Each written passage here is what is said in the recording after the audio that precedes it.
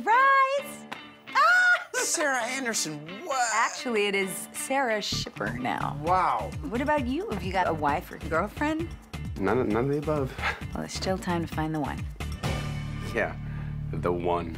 Yikes. I think I'm gonna start writing something personal.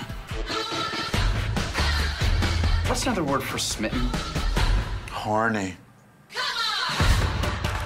My name is Birdie. Oh, hey. Yeah. I'm Sam. It's like Pam with an S. So spam. You know, the P is silent. It's confusing. I haven't felt this way in such a long time. What's the next move? Write her a message saying you want to see her. I don't know anything about her. That's the beauty of getting to see her online profile. You become the man of her dreams if you wanted.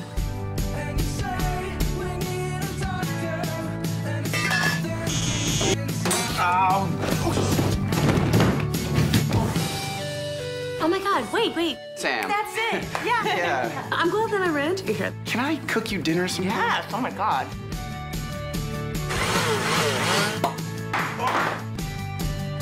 It's all coming back to you, right? Yeah. It's like riding a bike.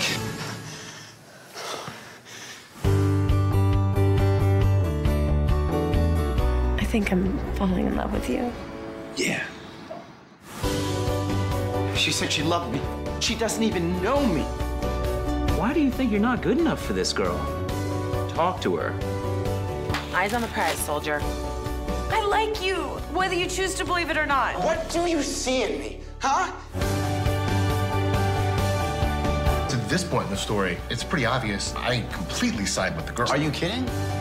He is pathetic. This guy is beyond lost.